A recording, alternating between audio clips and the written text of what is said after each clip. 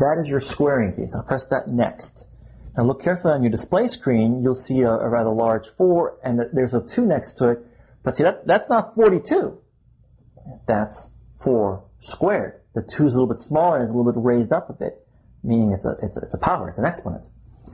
And then we're done. I don't want to do anything else in this problem. I just want to follow what's 4 squared. So I press the Enter key, and I get 16.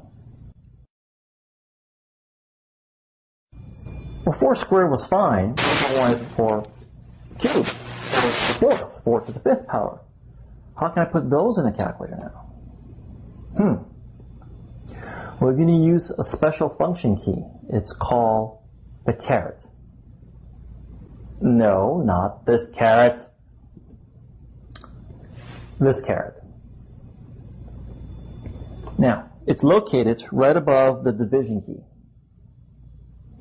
And let's actually do an example that uses both the squaring key and the caret. For this example, let's look at 9 squared minus 2 cubed.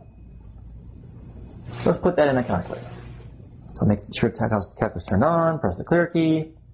Yes, you're probably going to get sick of me saying that. But again, we're learning how to properly use the calculator. I want you to get used to it. Always press the clear key.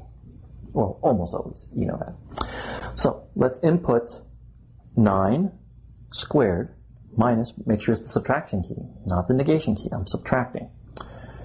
And then 2 cubed. So I press the 2. Now, I would like to tell the calculator, oh, I want to cube the 2. To do that, you now press the caret key. Press the caret key. Now, I won't always say press that caret key. I'm going to use the word power.